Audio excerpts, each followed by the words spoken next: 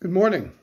Today is Sunday, January 24th, and it's the Lord's Day, and it's time for our virtual service of worship.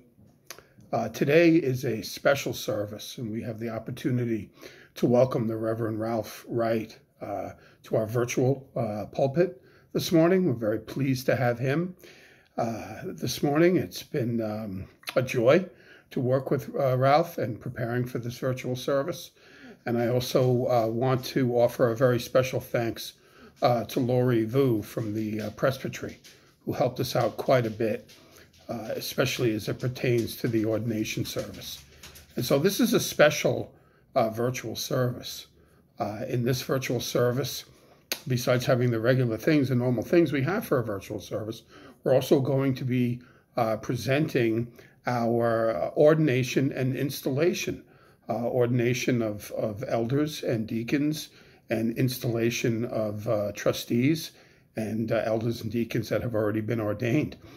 We had a Zoom event where all the people were live, and Ralph was live, and that was hosted by Lori Vu.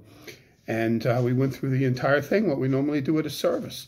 And since God is not bound by time or space, we present that to you this morning for your agreement as well. So it was a real blessing. We're also doing a virtual communion service. We're coming to the Lord's table this morning, and Ralph is, the Reverend Wright is leading us. So it's been real interesting putting this service together, and so I really hope you enjoy it. We do have a few announcements before I do the call to worship. Scouting Sunday is February 7th. We are honoring all of our folks involved in scouting. Please contact the office with the name of your scout so we can be sure to include them. We will be hosting these virtual services for the foreseeable future, as COVID numbers are still high, although I'm glad to see that they are coming down a bit, and I anticipate that they're going to come down more. And so we are discussing this as a session in the leadership team about when we should go back to live in-person services. Most likely sometime in February. We'll feel that it's safe enough to go back. But for now, we're having virtual services on Sunday. The building is not closed, I should say. Some people have thought that the building was closed. The building is still available for meetings, and each person who has a particular meeting, the leader of those meetings, should take into consideration the people that are in the group and in the meeting, and should make decisions based on that, as to whether or not you want to have it in the building or not. We are asking for, at least for a few weeks, that people would call the office rather than just stop in. We're trying to keep the office, as much traffic as we can down from the office. If you've got a reason to be there, if you're helping with the bulletins, or, well, we're not doing that because it's a virtual service, but if you've got other reasons to be there that Dorothy and the office folks know about, then that's okay. But just popping in, we're asking that you just please call, at least for the time being. But if you want to host a meeting in the building, you can contact Dorothy, and you can still do that as long as everybody in your group agrees. And you practice, of course, mask wearing and social distancing.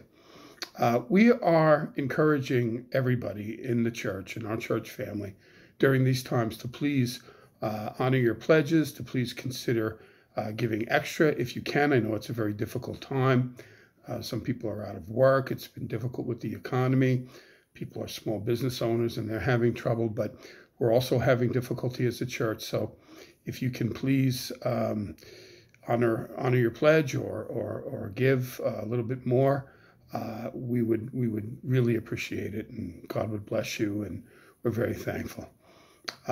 Please check your bulletin. The bulletin's available on the website here for additional announcements and details.